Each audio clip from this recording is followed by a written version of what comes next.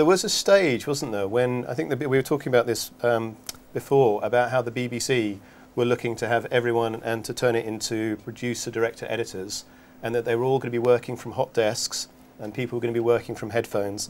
And thankfully, that died a death. God, was it? Yeah, and there was a period when it was Cardiff that was setting up some massive system of central storage where everything had to be digitised in, and it would be available to editors and directors, and they'd all have an editing system on there.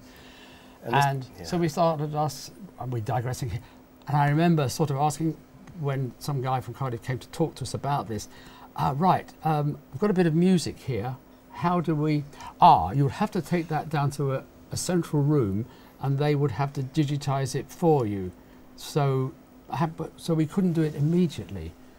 I'm not sure our production's going to like that, the fact that we're going back to the old system of a film transfer suite. Whenever you wanted a bit of sound off disc or off tape, you had to take it down to the transfer suite, go away and wait till they decided to transfer it for you.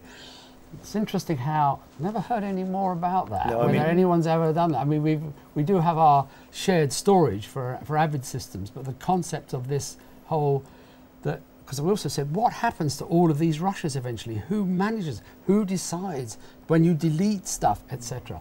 I'm sure we'll get that sorted.